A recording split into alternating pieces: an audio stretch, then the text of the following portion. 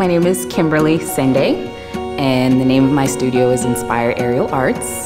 I've been doing aerial silks for about 7 years, and the moment they put me upside down, I was in love.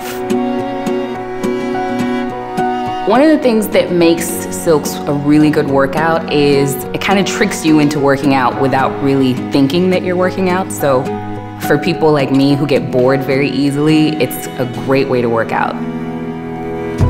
So my name is Patrick Donahue, and we're going to be doing some aerial arts today.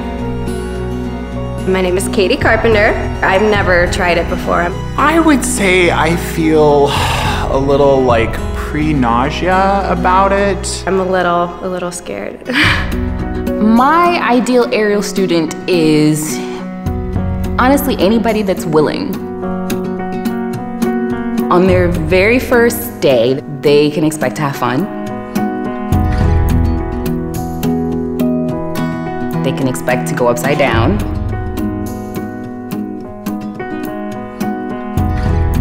They can expect to be a little bit sore the next day. They can expect to do something that they haven't done before.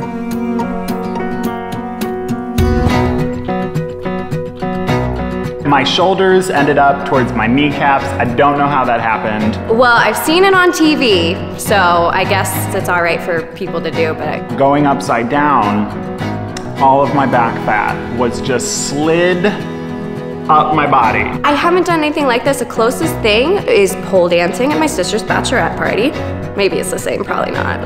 I was in a cocoon. I didn't even know that was possible. You know what I'm saying? I've had people tell me, you're crazy, I'm not gonna do this. It's never gonna happen.